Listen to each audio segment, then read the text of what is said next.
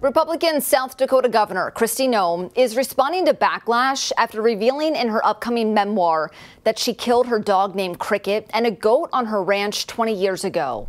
The Guardian first reported the incident in Noem's book titled "No Going Back: The Truth on What's Wrong with Politics and How We Move America Forward," saying they obtained a copy. According to the report, Noem writes in her book that Cricket was a female wire-haired pointer about 14 months old and had an aggressive personality. Noem was training Cricket for pheasant hunting. Noem writes she had taken Cricket out for a pheasant hunt and was hoping to calm down the puppy, but that Cricket was out of her mind with excitement, chasing all those birds and having the time of her life. On the way home from the hunt, Noem writes that she had stopped to speak with a local family when Cricket escaped the car and attacked the family's chickens like a trained assassin.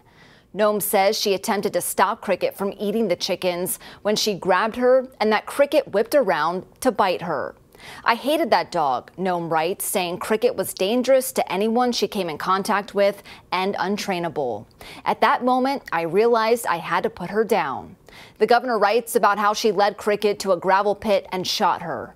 "It was not a pleasant job, but it had to be done," Noem said. The governor then writes about how she put down a family goat, which she described as nasty and mean, and had a habit of chasing her children and knocking them down.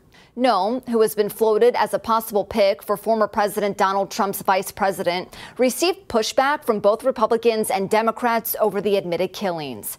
The Democratic National Committee released a statement in the voice of pets owned by Democrats, saying in part, "Our message is plain and simple.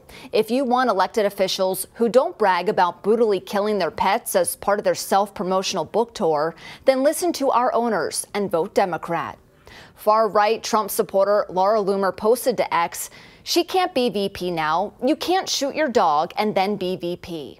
Noem took to X to defend herself, saying in part, "I can understand why some people are upset about a 20-year-old story of Cricket, one of the working dogs at our ranch.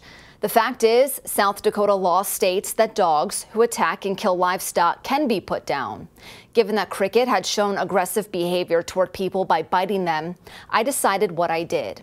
Whether running the ranch or in politics, I have never passed on my responsibilities to anyone else to handle, even if it's hard and painful.